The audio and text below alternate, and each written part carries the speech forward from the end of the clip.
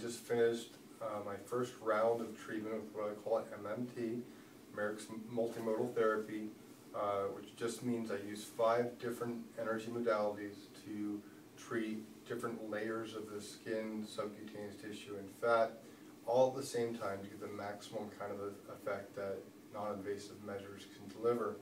I'm admittedly not a big believer or lover of non-invasive therapies, but I do use them day to day because of patient demand. I always disclose that if someone needs an abdominoplasty, they're probably going to do all these therapies and get an abdominoplasty in the end. But there are patients that benefit a lot, and really the patients that need it the least are the patients that get the most. I realized after 3 years after a near-lethal accident that almost killed me and left me with some significant injuries to my neck.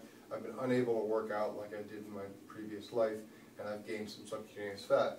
So again, I thought that the best way to openly demonstrate the abilities of non-invasive measures in my hands and their limitations while controlling for diet, exercise, and camera lighting was to treat half my body. So my right side of my body I've just treated with the first round of MMT. The left side is untreated. This way the public can judge for themselves without wondering, oh, is the lighting conditions different? Is that why skin looks tighter, looser, or did he diet and exercise? Well, I do encourage diet and exercise with any of these treatments, so I am modifying my diet, high protein, low carbohydrate diet during this experiment, but both sides of my body obviously are dieting. So right now I'm going to demonstrate the changes I see in my body immediately after treatment. These are very subtle. The true changes take 6 weeks. But we're going to update this video blog, every single week, so you can watch the weekly changes of what I consider the best of non-invasive therapy. It'll help patients decide whether or not this is for them, and also demonstrate that, yes, if used correctly, these technologies do work. Limited, but they do work, and I hope to deliver on the right side of my body a result that you don't have to squint at. They don't say, well, it kind of looks better. Today, I expect you to squint at and say, does it not look better? But with each week, I think you'll become less and less skeptical. So here we go. Here I am exposing myself. And again, this is immediately after the first round of treatments. And so we all realize what the targets are. I have a significant little fat collection here. And for whatever reason, my body tends to collect fat here as well. I also have some crepey skin here. You can see the little shadows here. And if I bend over, you see 1, 2, 3 rolls there that I'd like to treat with the skin tightening. And my initial observations, if you look at the right side, which is treated, versus left side, is that you'll see the central fat pocket here versus the central fat pocket here. Very subtle, but measurable difference. This is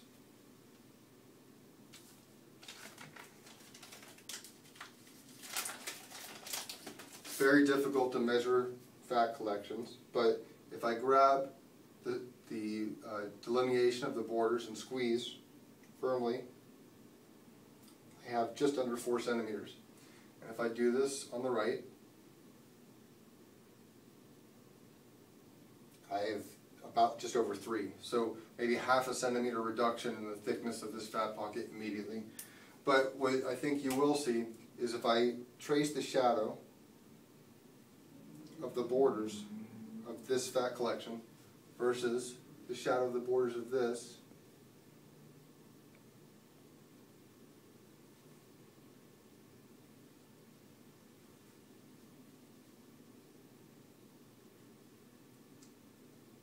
you'll see there's a nice change there. This is shorter, the borders more defined. Very insignificant changes that I don't think would be worth paying money for, but again, this is immediate. This is day of treatment. And then if we look out here and we look at the border of the main fat collection, so it goes to about here, and that thickness. When we go over here, we can already see that if I squeeze this, there's just not a lot. There's not a lot here compared to the other side. And the border, well, I can't see where it goes, but it looks more something like this. If we compare this side to this side, we can see there's definitely some skin contraction and a reduction of subcutaneous fat volume. The more impressive thing, I think, is that you can see the serratus abdominalis definition up high here where the skin is thin already. You can see a separate chunk of serratus here on the border of the rectus abdominalis. And on this side, you see this kind of pudgy fat ball, and we're not really clear where the anatomic definition is. But here we're very clear. We see the sharp anatomic definition here. And in the mid-rectus, you know, you have to squint at this, but I'd say there's more definition here, and there's definitely more definition here. So I can't even pick up that bit of muscle here. I can kind of pick up this, but we have more definition immediately, and this subpectoral definition is very sharp, very, very much more sharp.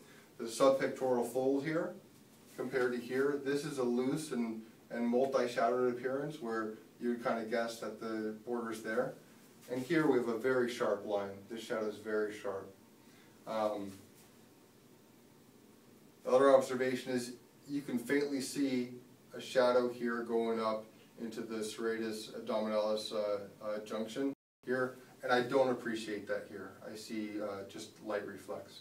So there's a bunch of little features of added definition, nothing dramatic, but real findings that I think you don't need to really squint at. And if we go to the anteriormost point that we can detect this fat pocket, it's here versus here, and that's a pretty huge difference. Grossly, the shape you see from my torso to my abdominal bulge is right about there versus right about here. It's dropped a little bit. It's lower. It's part of this being smaller and less noticeable. The crepe-like skin here, you can see it's much more severe here. There's lots of little tiny shadows and ripples. If I do the same thing here, it's there but much blunted, and this would keep getting better every week. We didn't do a measurement here, but if we did, there's probably a little change here. I'd call it about 4 centimeters, and I'd call it 4.5. So very limited measurable changes, but some, let me just step back in the light so you can see the shadows better. So some better definition here, reduction of the size of the parent fat pocket, which is again a combination of mostly the tightening of the skin and tightening of subcutaneous tissues, and some rupture and breakup of the fat below. And the exciting part will start really next week when there's more discrete definition and huge differences. But I think it's a pretty good start for immediately after the first treatment. Any questions can be posted on the blog on Facebook or email to me, and I'll answer them in the next video blog. Happy Thanksgiving, everyone, and I'll see you next week.